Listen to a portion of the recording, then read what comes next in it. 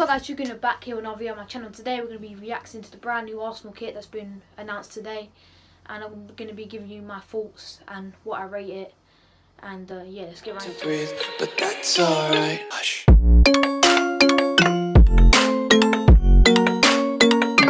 The day has come. We finally find out our new kit for the next season, and it's different, but personally I really like it. I've seen a mix of people not really liking it and a bunch of people who love it, and I'm the one who loves it, really. I mean, I've put a picture on the screen now of it, and it just looks nice. At first, when it was like leaked, should I say, it was like I was a bit, oh really, is that gonna be our kit? But now I'm seeing it in like now I'm seeing the players wear it. It looks nice. It looks nice. You know, it brings back so many vibes of when we had Thierry Henry, Dennis Bergkamp, when we had the white our home kit. I think 2000 and I'm pretty sure 2003, 2002 season. When we had them our home kit, like just the plain white sleeves on the side, so there's no Adidas there.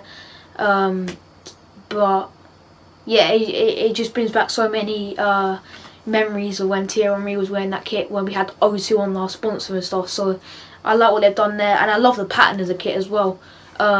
This season, I'll quickly get out this season's kit.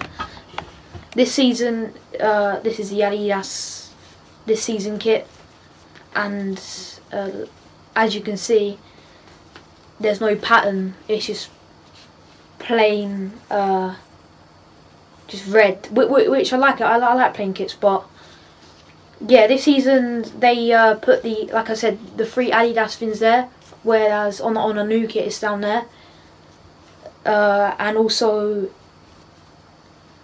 as well as the collar's very different, and there's they've put something on the, like a logo on the back when you didn't do this. Obviously we still got Visit Miranda on there, as well as a Premier League badge, but the sleeves up here are completely white, which I really like about that. And yeah, I think I'm definitely going to get this kit. I'm going to rate it an 8 out of 10.